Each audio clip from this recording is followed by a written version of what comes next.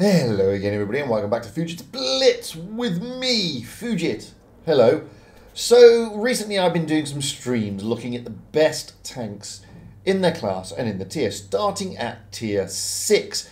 And what we're going to do, I'm now going to convert those streams into a video and we're going to go through what those tanks are in a bit more detail, because everybody loves to play the best tanks and that's what we're going to tackle first. So without any further ado, what is the best light tank in tier 6? Jumping into Blitz stars, we can see straight away that the VK2801, the German light tank, is the best tank for lights in tier 6. It has 1,414 battles and it has a win rate of 53.10%. with an average damage per battle of 8.25 and a hit rate of 80%. Over 10,000 players play this tank, but what makes it so good? So here we are in the VK28 jumping out onto Desert Sands, and the first thing you'll know about this tank is that it has got really fantastic mobility. Going forward, you're going to do about 65 kilometers an hour. Reverse, you're going to do about 22. Okay, it doesn't really have a good camo rating. 25% when you're on the move, and or if you're standing still, and after you shoot, 7%. It also hasn't got really much armor because it's a light tank, but it has got a great aim time. It's got DPM of 1,701. It's got average penetration. Well, it's got penetration, sorry, of 157, which is pretty good. In fact, it's better than some of the mediums out there. Average damage of 160, rate of fire just over 10.5 rounds a minute, with a reload time of shy of 6 seconds. So this is a tank that is absolutely beautiful. And if you know how to play the VK28, you will have a really good time in it. Problem is, you can't frontline this thing. You've got to use that mobility and that spotting range. And if you can do that, boy, this is just a bundle of fun tied up in a big bow. Now, a lot of people already like playing this tank. We've seen that 1,400. And this is a tank that really should be in everybody's garage. And if you're just getting used to those light tanks, then this is the perfect starter kit. Because once you start going up those tiers, you're going to be able to deal with the mobility issues, etc, etc, etc, and the lack of armor. This one, you know, you just really can't go too wrong with it. Not with its penetration, not with its accuracy, and not with its aim time. I love this tank. I think this is probably one of the best tanks in the game, and I absolutely love rolling out in it because you can have so much fun. It's not as forgiving as you'd think. As I said, it's got no armor, but it will get you into trouble very easily. But with that mobility, it gets you out also. And that's the thing. I mean, look at the gun on this tank. It is beautiful. It's not struggling with any of these tier 7s, to be honest with you. It will penetrate them, but you've got to make sure you're getting the right shots in. Every man and his dog is going to pen you, but look at that. I mean, that's an SMV. A tier 7 SMV to boot, and we've just gone straight through his tracks. That is why I love this tank. There's the VK3601H, one of the most heavily armoured tanks in tier 6. And this tank, okay, you know, it doesn't have HE, but you don't need it. I mean, it's got good AP, and it's got pretty decent APCR. And there we go, 1,547 knocked out, 2 kills. That is a pretty lovely game in the VK28. Okay, I didn't set the world on fire. There's no mastery, there's no ace tanker. But we did our job. We managed to do what we needed to do. And that is why I love this tank. We get a first class anyway. And a first class in this tank, I'll take that every day of the week and twice on Sundays. Believe me. I mean, I love it. We're not the top damage. That goes to the challenger. But we are pretty close. So that's the VK2801, the little German light tank. And it is an absolute beauty in tier 6. So if you don't have this tank yet in your garage, you're really missing out, boys and girls. So really take a closer look at this tank because it is absolutely lovely. we're now going to look at the medium. And what is the best medium in Tier 6? So jumping back into Blitz Stars, we can see that by far the most played and the best medium tank is the Soviet T-34-85. After 844 battles, it has a win rate of 52.27%. However, it has pretty low damage output. The damage per battle on average is about 820. And its survival rate, well, it's pretty decent, 31.82%, with an accuracy of 80%. Not a bad tank, I hear you say. But what's this like to play, and what makes it so good? Well, here we are rolling out in the T-34-85 on mines. Now, one of the things good about this tank is that it's pretty mobile. 54 kilometers an hour going forwards, 20 going backwards. It has similar camo rating to that of the VK-28. 25% while you are stationary. It drops down to 18% when you're moving, 6% and after you fired. But it has the same aim time, just over 2 seconds. It has better DPM, 1,722. Admittedly, it doesn't have the same penetration, only 144. Well, when you compare that to the VK with its 157, well, yeah, it's a bit difficult. But the alpha damage is 200. Rate of fire, well, it's going to dish out just over 8 rounds a minute with a reload time of just shy of 7 seconds. So that is what makes this tank interesting. It's got a good turn of speed, but more importantly, unlike the VK, it also has some trolley armor. Now, that's not to say this tank is going to bounce everything. It's not. I mean, the armor can be troll, but it's not invincible. You can get hurt in this thing. Now, this isn't the best of replays, I'm going to admit, because they went to take the base. But you'll get to see that that average damage of 800 is just too low, really. This thing has the capability of knocking out 1,000 damage plus. The gun is pretty accurate. The penetration, not the best, but it's okay.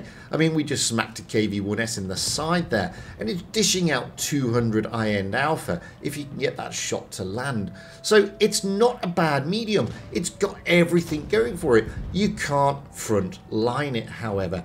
And if you do attempt to front line it, then you're going to get into trouble, to be honest with you. Because if you're up against those tier 7s, which you will come against tier 7s, you are going to start to struggle with this tank because they will hurt you. It only has 930 hit points. That is not a lot. And with its armor profile, yes, you know, if you can angle it and do this and do that, you will get those bounces. But its armor profile, to be honest with you, is pretty bad.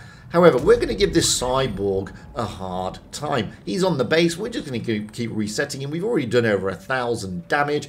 Now, I'm going to just use the mobility, reset the camo, pop out, shoot him, because it's got a pretty good aim time, pretty accurate tank, pretty decent penetration for its tier, pretty good damage output, and pretty good mobility. So I'm quite happy to just sit here, point and shoot, poke and shoot, hide and seek. And you can see there, the cyborg does tap me in the end. Not to worry, we're now going to push him and give him a bit of a harder time and take him out of the game. We do 1,643 damage. We bounced 135. We took 2 kills. That is not a bad rollout in the T-34-85. I mean, we're not setting the world on fire again. We're not getting those masteries. We get a second class for our troubles. We spotted 3 tanks. We did some assistance damage. I like this tank. This tank is nice. Admittedly, there are better T-34 variants out there. Think of the Rudy, for example. But this one, for a tech tree, don't forget that we are looking at tech tree only, is a beautiful little tank. And if you like your mediums or you're a new player and you're going down that medium line, this is a perfect tank to learn those medium skills. So we've done the light, we've done the medium. What about the best heavy in tier 6? Well, let's jump back into Blitz Stars and let's see what that is. Rightio, here we are back in Blitz Stars, and as you can see, the best tier 6 heavy tank tech tree is the ARL-44, the French Tier 6 Heavy. It's not the most played. That moniker belongs to the KV2, unsurprisingly, because lots of people like the derp. But the ARL 44 with 1,310 battles has almost a 55% win rate, 54.50. Its damage per battle is the best, at just over 1,000. It's got a pretty decent hit rate of 80.75% and reasonable survival at 34%, with a credit coefficient of 94%. So what makes this tank the best heavy in the tier? Now, I forewarn you, I'm not a massive fan of the ARL 44. It's a great tank in certain respects, but I'm not one of the biggest fans of it. But we're going to jump in and have a look at the battle anyway. So here we are in the ARL 44, and it's not exactly quick. 37 kilometers an hour going forwards, 10 going backwards. Its camo rating is absolutely pants. Stationary, you've got 4%. On the move, 2%.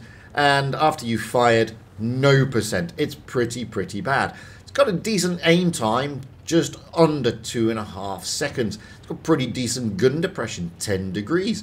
And it's got a pretty nice DPM. In fact, it's fantastic DPM, just over 2,000, with an average penetration of 180. That is pretty nice. I mean, we're talking derp material here. Alpha damage, 225. Much better than what we saw with the T-34-85. Now, why don't I like this tank?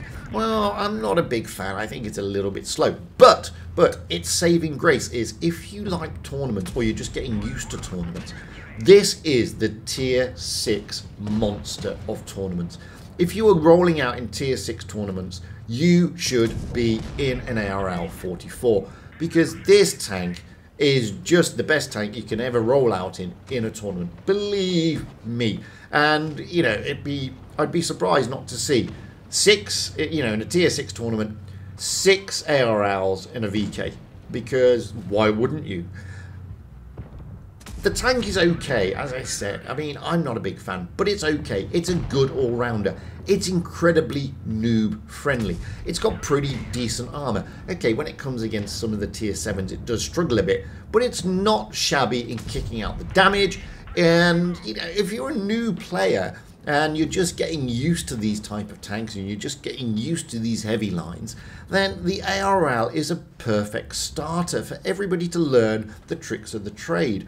You can frontline in it. You can learn how to angle effectively in it. Okay, the gun's a bit weird when it wants to be, but you can't go running this tank. It's incredibly noob friendly. And I would recommend that anybody who's rolling out, you know, new to the game, get yourself into an ARL. Forget the other tanks, forget the German tanks, forget the Russian tanks.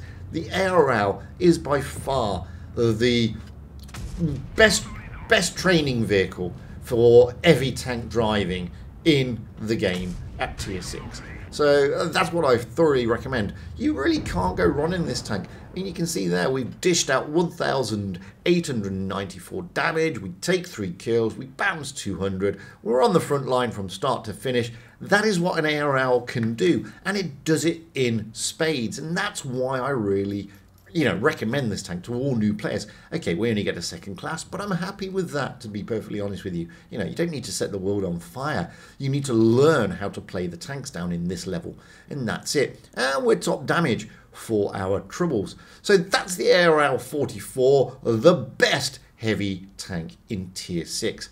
Last but by no means least, we're now going to look at the best TD. And again, it's another tank that I am not overly impressed about, and it's not a tank that's one of my favorites, to be perfectly honest with you, not TD wise. But let's have a look in Blitz Stars and see what it is. So here we go in Blitz Stars, and as we can see, the Su-100, the Soviet TD in Tier 6, takes the top spot. After 656 battles, it has a 52.12% win rate. Okay, the Sommervente M43 Pasoto is nipping at its heels, so is the M18 Hellcat. This has a damage per battle of 900. Pretty low considering, and when you look at the Pasoto with over 1,000, you wonder why. But This is because the gun on this one is pretty troll. It has a survival of 34%, not the best, and a hit rate of 75%, again because the gun is pretty troll. So let's jump into a game and let's see what it is that makes this tank so good. So here we are, rolling out in the SU-100. Now this tank has a DPM of 1965, lower than the ARL-44.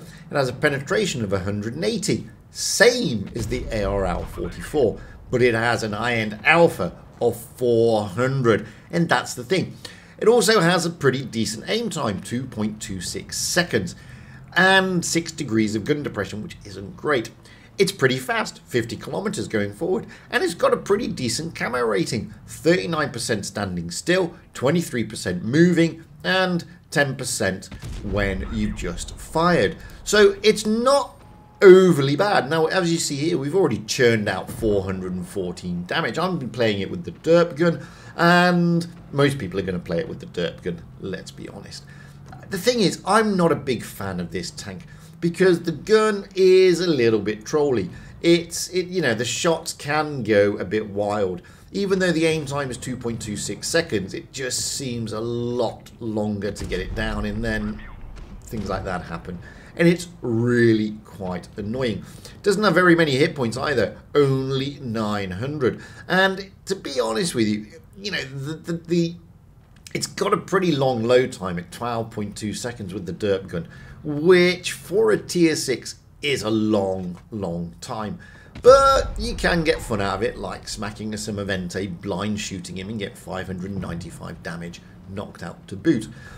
It's pretty low, don't get me wrong. Obviously it's a fixed casemate, there's no turret, so it's pretty low and you can put it behind a bush. It's got a pretty decent camo rating and you can have some fun in it. Problem is, when it comes against those tier 7s or even a KV2 with the derp gun, it can be pretty soul destroying, to be honest with you, because you can get smacked for one shot. What, with 900 hit points, you're not going to be doing, you know, much damage if a KV2 or a smasher comes rolling around the corner and puts a shot into you. Thing is, I can see why people like this tank. I can understand why people, you know, enjoy rolling out on this thing. It's a derp tank.